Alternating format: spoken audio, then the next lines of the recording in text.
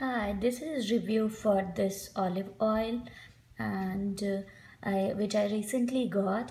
This is a 400 milliliter tin of olive oil, very fine quality olive oil, and it looks kind of messy because I have used almost half of it because I was trying it so that I can give a proper review.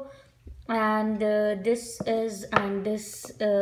pour spout comes out. You just need to have pull it out, see, so it makes easy, to pour oil in the pan. And the quality of oil is very nice. It is very nice quality. It's not bitter and it's lighter in color and lighter in volume than compared to the olive oil what I usually get.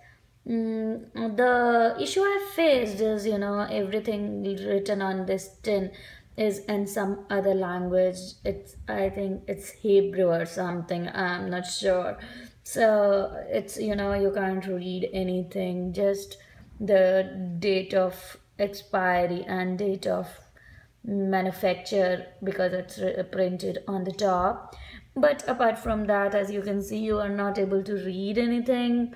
The only thing I could make out from here was it's Honeyland, 100% pure extra virgin kosher olive oil, So, but it tastes good. It makes my salad awesome, and it's good for cooking.